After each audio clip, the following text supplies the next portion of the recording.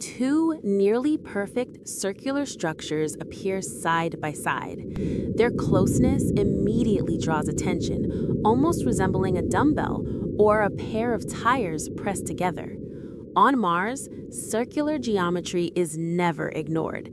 Natural processes can form rounded shapes, but symmetry, especially repetition, always raises scientific interest. As we move closer, both structures appear hollow. Dark interiors contrast sharply with the surrounding terrain, suggesting cavities rather than solid rock. The edges seem smoother than the fractured surface around them, indicating differential erosion over long periods of time. The surrounding material tells a story of age. Layered rock, cracks, and dust accumulation point to intense wind activity, thermal stress, and millions of years of exposure. Yet, these two circular forms remain distinct, aligned, and similar in size. Several explanations are possible.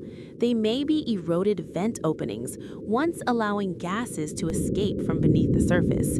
They could be mineral concretions shaped by chemical processes within ancient Martian sediments. Or they may be cross-sections of a subsurface structure revealed slowly by erosion. Mars often creates shapes that resemble familiar objects. The human brain instinctively interprets symmetry as design, a phenomenon known as pattern recognition. This is why caution is essential when analyzing images from another world. Without scale, interpretation remains open.